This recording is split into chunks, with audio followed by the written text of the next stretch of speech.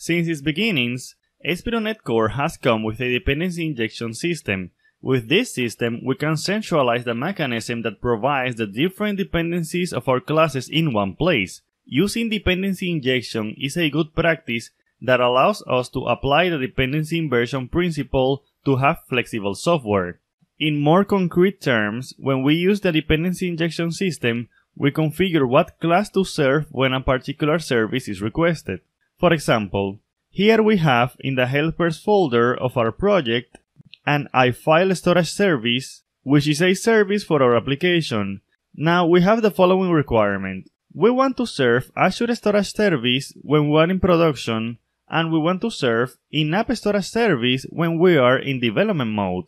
The idea here is that Azure Storage Service is a service that connects to an Azure Storage account to save files, and in-app storage service is an implementation that saves the files in the local file system. So in production we want to use Azure Storage, and in development mode we want to use in-app storage service. So typically when we want to configure a service, we do the following. We say services here. In the startup class, in the configure services method, we say services, let's say add scoped, iFile storage service, and Azure storage service. Though this is really inflexible because we are hard coding here that we want to inject an Azure storage service implementation when we are requested with the iFile storage service. So what can we do?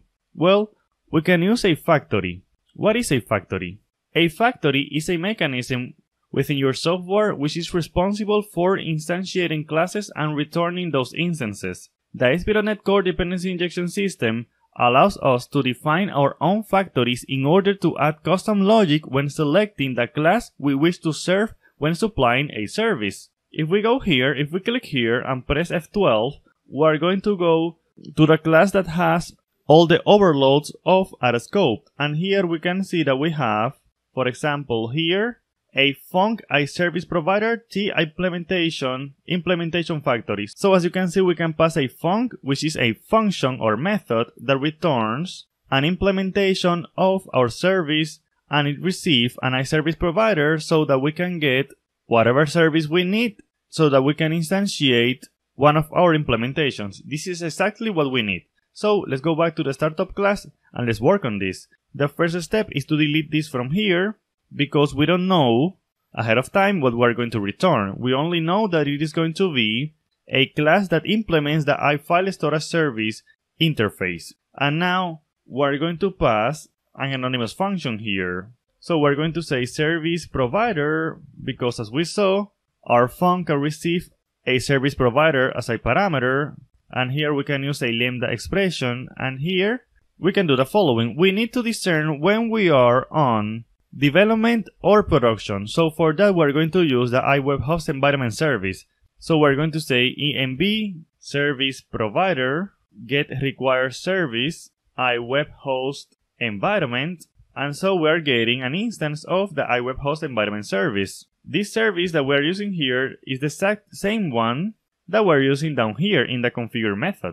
And as you can see, we have isDevelopment as a helper method, which is exactly what we need to say if we are indeed in development. So let's say if env isDevelopment. If we are in development, we want to return new in-app storage service, and as you can see, we need to pass env, an instance of iWeb host environment, and an instance of iHTTP context accessor. So for that, we can come here and say HTTP context accessor service provider get required service iHTTP context accessor, and we can bring this namespace Microsoft ASP.NET Core HTTP, and now we can pass this instance HTTP context accessor.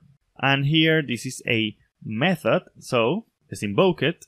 And now we can say else if we are not in development, then we want to return a new Azure Storage Service instance, and here we can pass an iConfiguration. So for that we're going to say var configuration internal service provider get required service iConfiguration, and we can pass this iConfiguration. As you can see, we can pass configuration because we have this configuration field here, but because we are going to move this method into its own class, that's why I am instantiating a new iConfiguration. So now let's put semicolon here, and now we're ready to test this. We're going to see that when we are in development, this line of code is going to execute, and therefore we're going to supply an instance of in-app storage service whenever we ask for the iFile storage service. And when we are not in development, like in staging or production, then we are going to use this instance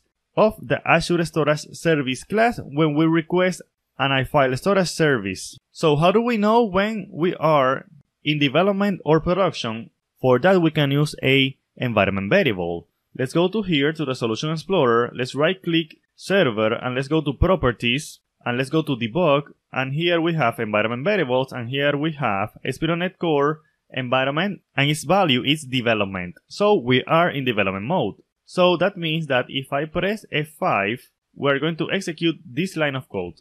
And as you can see, we're running this line of code. Now let's press F5 and let's go back to Visual Studio. Let's stop the debugging of our application by pressing Shift F5.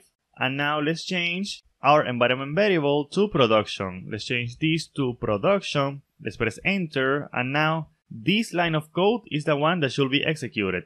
Let's press F5, and as you can see, we're executing this line of code. So excellent. We are solving our business need.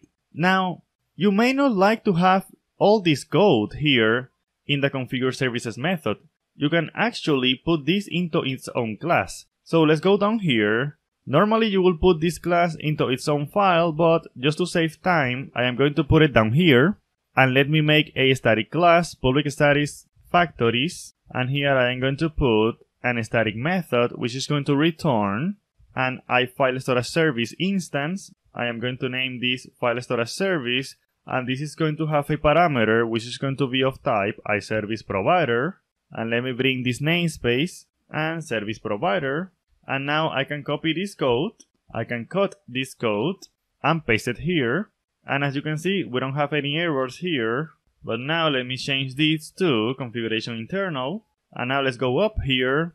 And now I can delete this from here. And I can say factories.file storage service. And as you can see, we are passing as a parameter our factory, which is in its own class. And as you can see, this is not even necessary because C# is smart enough to know that since this method returns an iFile storage service, we don't need to specify it here, so I can delete this, and now we have services at scope and the factory. And this factory is this one that we have here. If you like this video, please make sure to subscribe to my channel and let me know what you want me to cover next. Thanks!